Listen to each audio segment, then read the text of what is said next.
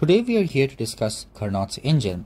Well, a Carnot's engine is a hypothetical and an ideal engine whose efficiency is 100%. This kind of means that since it is ideal, if you supply Q amount of heat to this engine, its entire heat that you have supplied to it will be converted into work.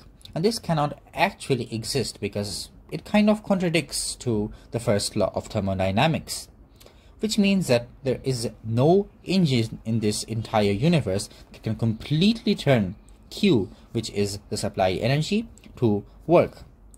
Okay, so moving on with the concept of Carnot's engine, let us first know who introduced this hypothetical engine. It was French scientist Sadi Carnot, who came up with this concept of Carnot's engine. Okay, so let us first know how this Carnot's engine actually works. Now, a Carnot's engine is basically a heat engine, and this converts heat energy into mechanical energy. And since this is a heat engine, this works between a heat source at temperature T1 and a heat sink at temperature T2. Let's say that our engine is basically this.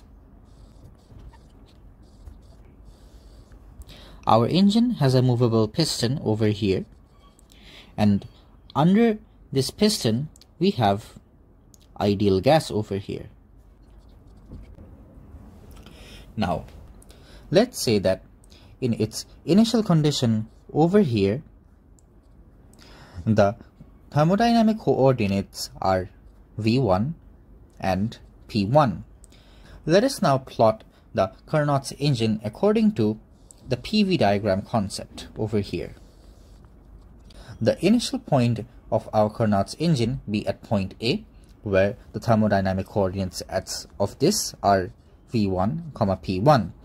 Okay, so if we follow this, we can say that for the first step, the Carnot's engine goes from a particular A to a state particular B, and for this to happen, our Carnot's engine over here is placed in our heat source. And since our engine is placed in our heat source, it goes from V1, P1 to V2, P2, where it goes through a thermodynamic expansion, an isothermal expansion to be precise, because the temperature is constant, right? So we know that an isothermal curve kind of looks like this, right? So over here at point B, we have V2, P2. And this entire act is being occurred under constant temperature. And thus, this is an isothermal expansion, right? Okay. Moving on to step 2. In step 2, it goes from a state B to a state C, where this engine is placed in an insulating material.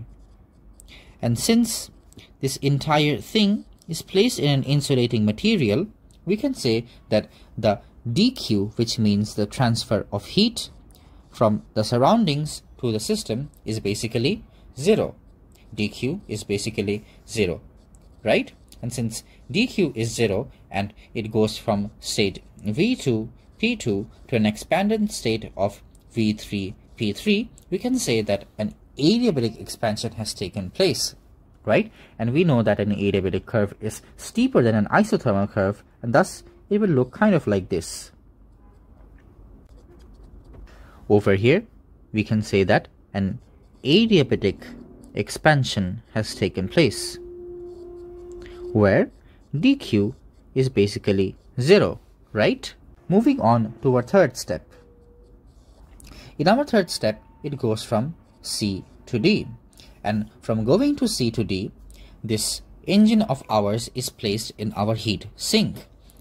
And since this is an adiabatic contraction, since our heat sink absorbs heat energy, so we can say that our volume has decreased. So third stage at D, we can say that at D it is V4, P4, and our isothermal contraction has taken place, that from going from V3, P3 to V4, P4, an isothermal contraction has taken place under temperature T2. And over here, this is T1. Okay. And at our final step, it goes from D to A. This is our final step of 4. And from going from D to A, we see that our system has gone through an adiabatic contraction, right? Since it is going from V4 to V1, and it is clear that V1 is less than V4, right? So from going from V4 P4 to V1 P1, an adiabatic contraction has taken place. So here we go. This is the mechanism of a Carnot's engine. Now we want to calculate the work done in an entire Carnot cycle. How do we actually do that? Well, we can say that the entire work done is basically the enclosed area of this curve. So let's proceed with our calculation of the work done in a Carnot cycle. In our Carnot cycle, from going from A to B, the work done is basically that of an isothermal expansion, which is basically nRT1, the natural logarithm of V2 over V1. And from that, for WBC, from B to C, we have an adiabatic expansion, and the work done is basically R over gamma minus 1, T2 minus T1, the final minus the initial, right? And that for going from WC to D, we have, this is basically nRT, the natural logarithm of V4 over V3, right? The final, and this is the initial, right? So for that, for WDA, that is basically R over gamma minus 1, and in bracket we have T1 minus T2. Over here the temperature is T1, and over here it is T2, right? Okay. Sorry for the interruption, but if you're interested in having more educational contents, then please go and join Notebasket. Notebasket is an educational group that provides tons of education materials for free. I'll slide in the link to Notebasket below in the descriptions. For now, let's continue with the main topic at hand today. So we can say that the area enclosed in this cycle is basically the net work done, right? So the net work done can be represented as WAB across this plus WBC across this minus the area enclosed by WCD, which is below this, and minus the work done along this process, which means from D to A, which means the area under this. And thus, here you go. This is the net work done in a Carnot cycle. Well, that's all.